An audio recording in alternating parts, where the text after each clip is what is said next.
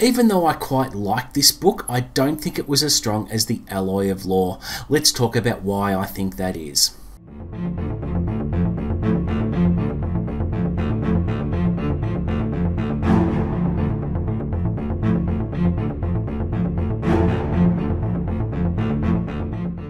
What's up guys, and welcome back to the channel. You're with Chris, and today I'll be giving my spoiler-free review of Shadows of Self, Book 2 in the Mistborn Era 2 series by Brandon Sanderson. Now, I have been binging this series in an effort to get all caught up so that I can start Oathbringer on the 17th of June, and let me tell you, I am so excited about that.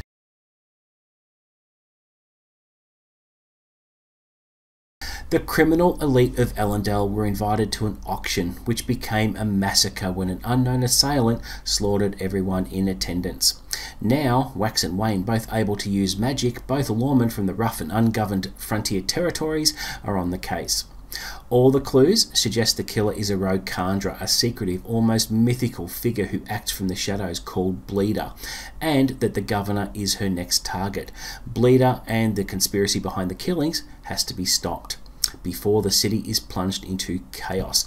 So this one takes place a year after the defeat of Miles and the Vanishers. Now, Bleeder's intentions and motives here are a mystery, and there are a lot of intricate plot threads where Wax, Wayne and Marazi try and get to the bottom of it. You have an assassination attempt, or several assassination attempts, a conspiracy involving political upheaval and causing civil unrest amongst the population of Ellendale. And why is this so? We don't know, and you're kept guessing all the way through until the earth-shattering conclusion where nothing is as it seems. You just cannot predict how things are going to go. You cannot predict the ending no matter how much you try. This time, Wax has some help from a couple of unlikely resources, which was surprising, but you'll have to read more to find out who they are or what they are. It is good, trust me.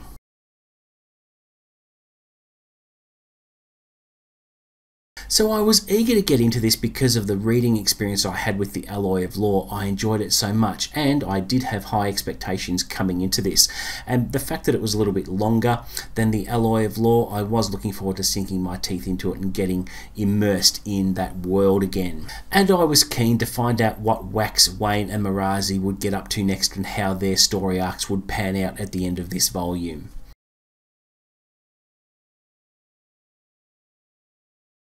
The pacing on this one was a little bit slower than The Alloy of Law, which I will admit was mildly disappointing, but on the other side of the coin, I do understand why that was the case, because there's such an intricate plot that it needed to be explored from multiple angles and viewpoints. So with that to happen, the characters had to be split up, which I didn't really agree with, but then after giving it some thought, it had to go that way because of how the plot was structured. I prefer reading about Wax, Wayne and Marazi when they're all together because of how they play off each other, and the team dynamic there is excellent. But yeah, it just wasn't as quick and fast-paced as Alloy of Law. But I'm hoping in Book 3 the pacing will pick up, and there's no reason why it shouldn't, because I do have a fair bit of trust in Brandon Sanderson to up the ante in Book 3, so we'll see how that goes.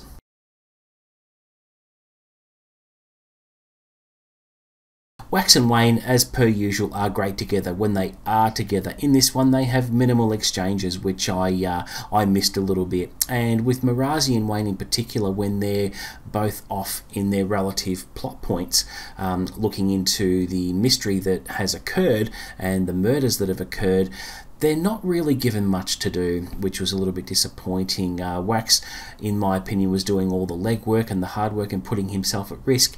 I just feel that Marazi and Wayne weren't in too much danger throughout the book. I guess the stakes were a lot higher in Book 1, in my opinion. Everything was a lot more intense, and there were, you know, everything was at stake. But I felt in this one that Marazi and Wayne in particular were underused, and it tended to affect the overall enjoyment of the book.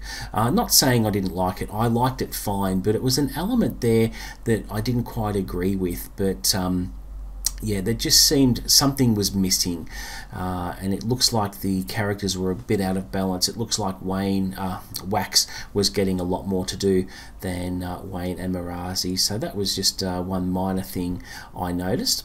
And also, you know, apart from that, the characters are still pretty solid. They're very, very likable, and they evolve quite well, but it's just the fact that those two didn't get much to do, which was noticeable.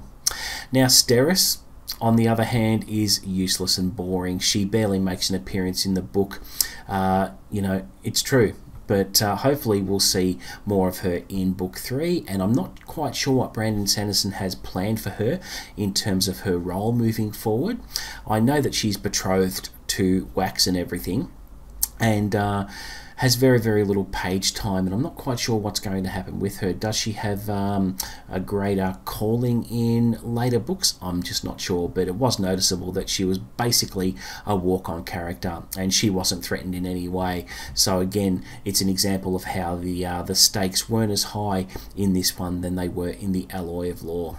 This time around, we have the appearance of a couple of legacy characters, which was very welcome to read about.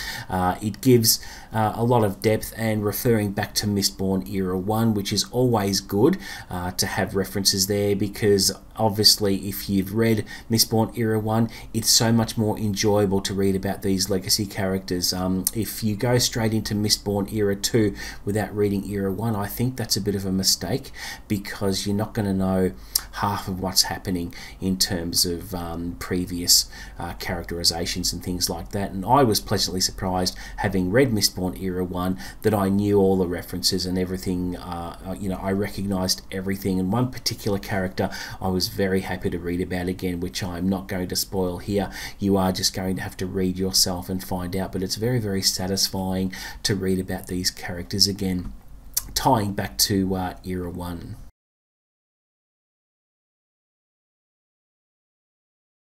The world building is excellent as always. It's what Brandon Sanderson does best. Now, even though nothing really changes in terms of the world building between the Alloy of Law and Shadows of Self, there is a minor change in the environment where we get to see the underground of the old Lord Ruler's palace, Critic Shore. And a different kind of flora is revealed there, which was very, very interesting to read about. So it has strong ties back to Era 1, and it was a new kind of environment that hadn't been explored before, which I think was very, very interesting. But apart from that, it still has that Western 1800s kind of feel. You have the introduction of electricity, which is still pretty new. They have street lights, and the well-to-do houses have electric lighting and things like that. So things are advancing quite well. They have the motor cars and the trains and the fashionable dress sense, all that sort of stuff, which is fantastic. And he continues to build upon that a little bit more as each book goes along. But he is the master at world building. I don't think there's anyone better at world building than Mr. Sanderson.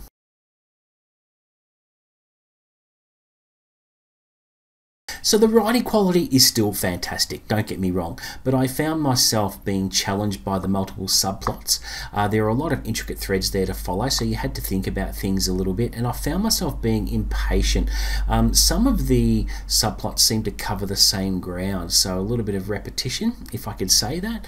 I could be wrong, but I just wanted to find out what was going to happen. But at the end, I was well rewarded with a big reveal, which actually shapes Wax's character a little bit more and gives him a little bit more depth, because something comes full circle to him, but not in a good way, and you really feel for Wax by the end of the book, because he has gone through a pretty big ordeal, and with this big reveal, it was pretty earth-shattering, and all you can feel is a bit of sympathy for Wax at the end of the book, because he just he feels defeated and betrayed and very down, and of course Wayne tries to cheer him up as well at the end, but yeah, he's very morose and down, which is understandable considering what he went through. So it just makes you appreciate Wax's character a lot more, and I think Brandon Sanderson conveyed those emotions very, very well in the final pages of the book, which was a pretty good payoff, really, considering there are a couple of things that didn't quite work for me in the book. Obviously it wasn't as strong in my opinion than the Alloy of Law, but he did come through at the end in true Sanderson fashion with a really good reveal and a good tie-up, obviously with loose threads that will be explored in the third book, which I can't wait to see how everything pans out.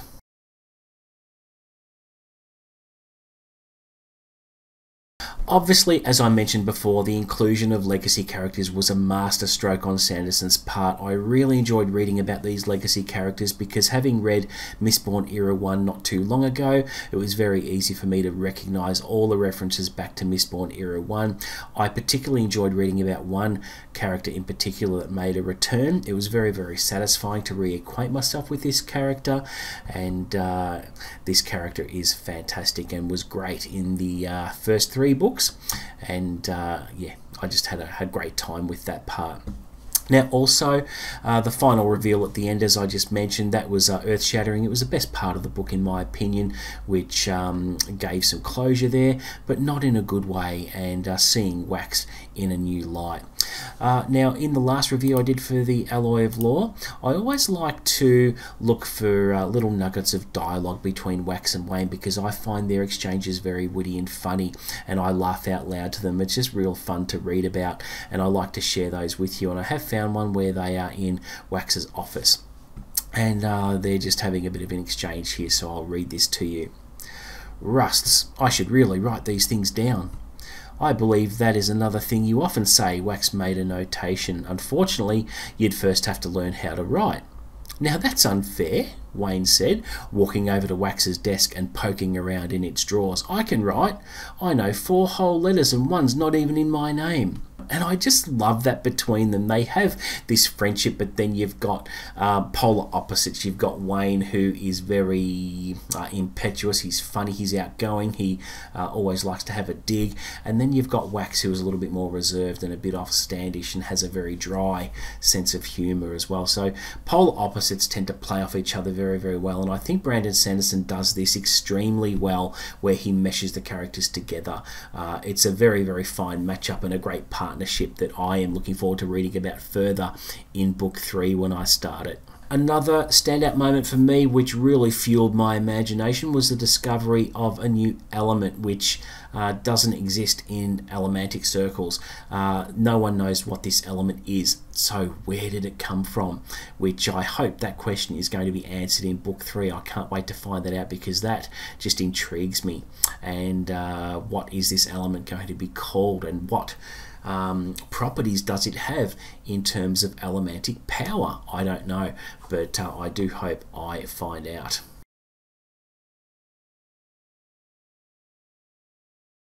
Yeah, look, there are a couple of negatives with this one, only minor ones. The obvious one to me was the slower pacing compared to the Alloy of Law, which was quite noticeable. The action sequences I found weren't as intense. The fight scenes weren't as intense as in book 1. I thought Miles was a much better villain in book 1 than the Kandra in book 2.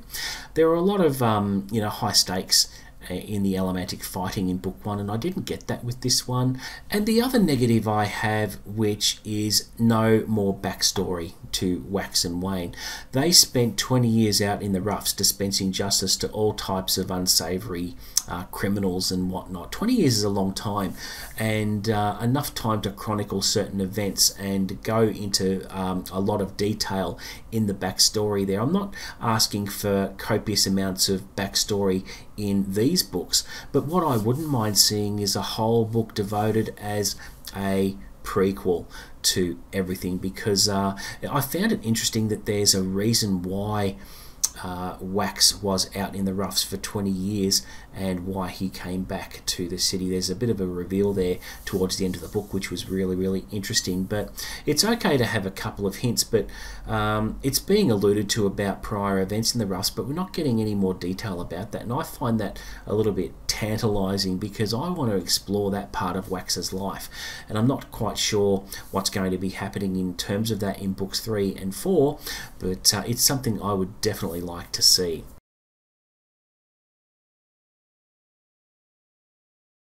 Look, while it wasn't as good as The Alloy of Law, which I've said several times, it was well written. There's no debate there at all. And, you know, I was a bit disappointed with the lack of backstory, as I just mentioned. I really wanted to see more of that. But the pacing, obviously, wasn't as intense as the first one. I did prefer the characters together rather than working separately during this book, and I'm hoping they work together in book 3. I really want the third book to be brilliant, and I'm going to go into it with very high expectations because a book 3, in my opinion, is very, very important. There are loose plot threads to tie up, and there are more stakes to be had, hopefully. So I can only predict that there are going to be a lot higher stakes in book 3, and I think book 3 takes place in a different location as well, in a southern city, which will be very, very interesting. And it's going to be, yeah, I can't wait to find out how things pan out. But I've got all of next week, or this week, to find out, and looking forward to the ride. And obviously this is the longest book in the first 3 books so far, so hopefully I'm going to get some answers, and because I trust Brandon Sanderson, I'm sure I will. So once I finish book 3, The Bands of Mourning, I plan on getting straight into Oathbringer, which I'm so looking forward to, which I've said a couple of times on the channel of late.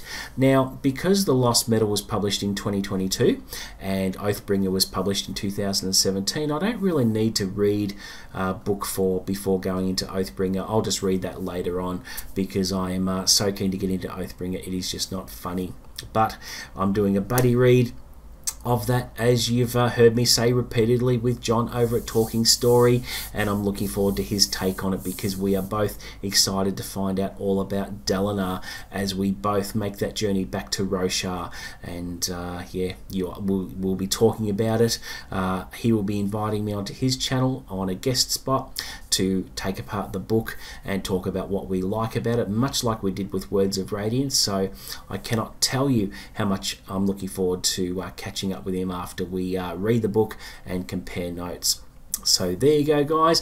That is it for my spoiler-free review of Shadows of Self. Thank you very much for watching. Please don't forget to like and subscribe. Help me get to the 500 subscriber mark. I have 27 more to go, and I know I can get there. No, 17 actually, sorry. 17 more subscribers to get before I can do my 500 subscriber live Q&A event. So I would appreciate if you could do that for me, and in return I'll promise to deliver the best content I can and offer up any feedback as per the comments below, as per usual. And until the next video, guys, happy reading.